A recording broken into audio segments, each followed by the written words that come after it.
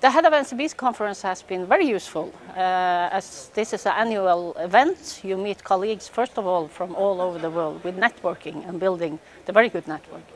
In addition, the content of the program has been excellent. It gives you a perspective of the Interpol organization as a whole, but also very specific areas and the development of the organization. It's important for Norway to be a member of Interpol due to the fact that we are a small country in a very northern part of Europe.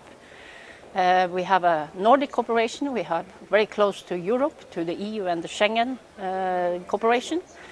But as of today, when you see the really security threat worldwide and also the threat assessment based on from the EU, you see that the main issues on security is really the organized crime, serious organized crime. We have also the migration as challenge and also the counter-terror.